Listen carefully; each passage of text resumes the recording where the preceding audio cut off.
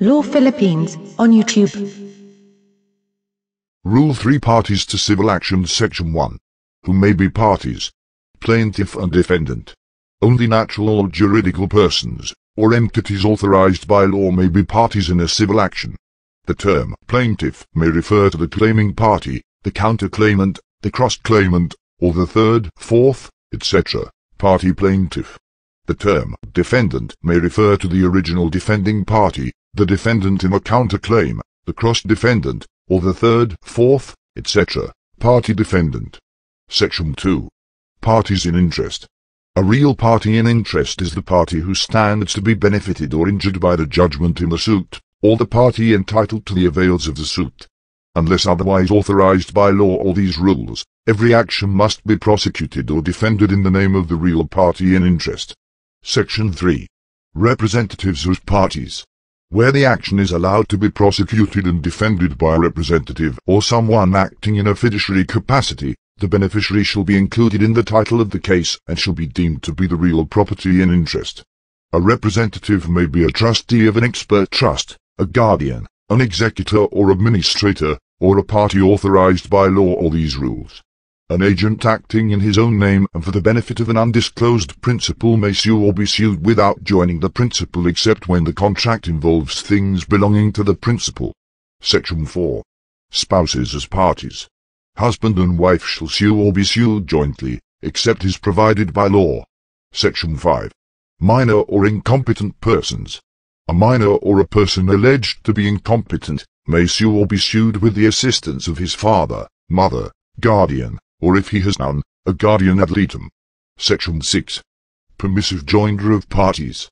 All persons in whom or against whom any right to relief in respect to or arising out of the same transaction or series of transactions is alleged to exist, whether jointly, severally, or in the alternative, may, except as otherwise provided in these rules, join as plaintiffs or be joint as defendants in one complaint, where any question of law or fact common to all such plaintiffs or to all such defendants may arise in the action. But the court may make such orders as may be just to prevent any plaintiff or defendant from being embarrassed or put to expense in connection with any proceedings in which he may have no interest. Section 7. Compulsory joinder of indispensable parties. Parties in interest without whom no final determination can be had of an action shall be joined either as plaintiffs or defendants. Section 8. Necessary party. A necessary party is one who is not indispensable, but who ought to be joined as a party if complete relief is to be accorded as to those already parties, or for a complete determination or settlement of the claim subject of the action. Section 9. Non-joinder of necessary parties to be pleaded. Whenever in any pleading in which a claim is asserted the necessary party is not joined, the pleader shall set forth his name, if known, and shall state why he is omitted. Should the court find the reason for the omission unmeritorious, it may order the inclusion of the omitted necessary party if jurisdiction over his person may be obtained. The failure to comply with the order for his inclusion, without justifiable cause, shall be deemed a waiver of the claim against such party. The non-inclusion of a necessary party does not prevent the court from proceeding in the action, and the judgment rendered therein shall be without prejudice to the rights of such necessary party. Section 10. Unwilling co-plaintiff. If the consent of any party who should be joined as plaintiff cannot be obtained, he may be made a defendant and the reason therefore shall be stated in the complaint. Section 11. Misjoinder and non-joinder of parties. Neither misjoinder nor non-joinder of parties is ground for dismissal of an action. Parties may be dropped or added by order of the court on motion of any party or on its own initiative at any stage the action and on such terms as are just. Any claim against a misjoined party may be severed and proceeded with separately. Section 12. Class suit. When the subject matter of the controversy is one of common or general interest to many persons so numerous that it is impracticable to join all as parties, a number of them which the court finds to be sufficiently numerous and representative as to fully protect the interests of all concerned may sue or defend for the benefit of all. Any party in interest shall have the right to intervene to protect his individual interest. Section 13. Alternative defendants.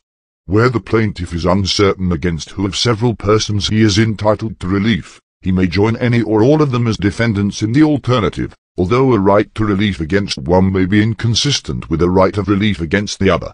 Section 14. Unknown identity or name of defendant. Whenever the identity or name of a defendant is unknown, he may be sued as the unknown onere divisi, or by such other designation as the case may require. When his identity or true name is discovered, the pleading must be amended accordingly. Section 15. Entity without juridical personality as defendant. When two or more persons not organized as an entity with juridical personality enter into a transaction, they may be sued under the name by which they are generally or commonly known. In the answer of such defendant, the name and addresses of the persons composing said entity must all be revealed. Section 16. Death of party. Duty of counsel.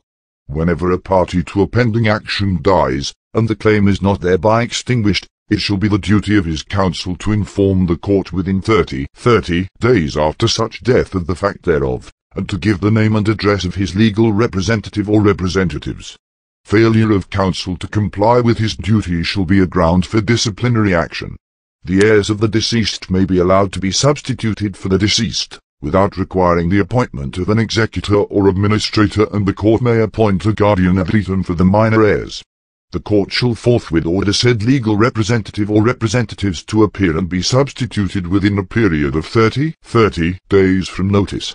If no legal representative is named by the counsel for the deceased party, or if the one so named shall fail to appear within the specified period, the court may order the opposing party, within a specified time, to procure the appointment of an executor or administrator for the estate of the deceased, and the latter shall immediately appear for and on behalf of the deceased. The court charges in procuring such appointment, if defrayed by the opposing party, may be recovered as costs. Section 17. Death or separation of a party who is a public officer. When a public officer is a party in an action in his official capacity, and during its pendency dies, resigns, or otherwise ceases to hold office, the action may be continued and maintained by or against his successor if, within 30 days after the successor takes office or such time as may be granted by the court, it is satisfactorily shown to the court by any party that there is a substantial need for continuing or maintaining it, and that the successor adopts or continues or threatens to adopt or continue to adopt or continue the action of his predecessor. Before a substitution is made, the party or officer to be affected, unless expressly assenting thereto, shall be given reasonable notice of the application therefor, and accorded an opportunity to be heard.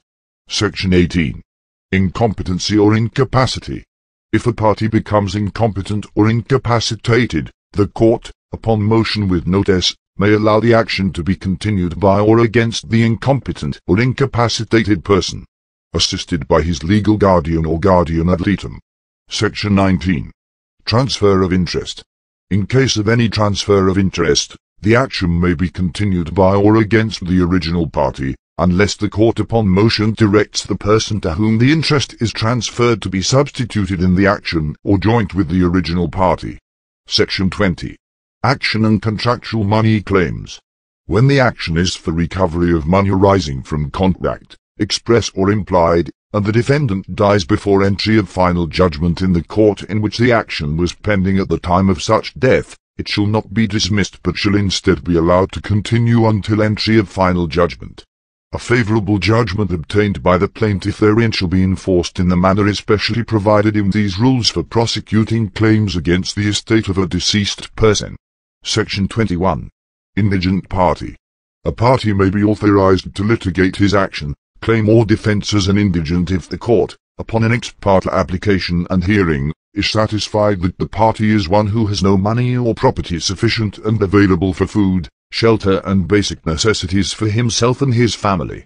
Such authority shall include an exemption from payment of docket and other lawful fees, and of transcripts of stenographic notes which the court may order to be furnished him.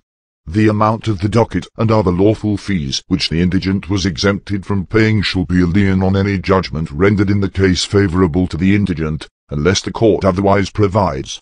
Any adverse party may contest the grant of such authority at any time before judgment is rendered by the trial court. If the court should determine after hearing that the party declared as an indigent is in fact a person with sufficient income or property, the proper docket and other lawful fees shall be assessed and collected by the clerk of court. if payment is not made within the time. Law Philippines on YouTube.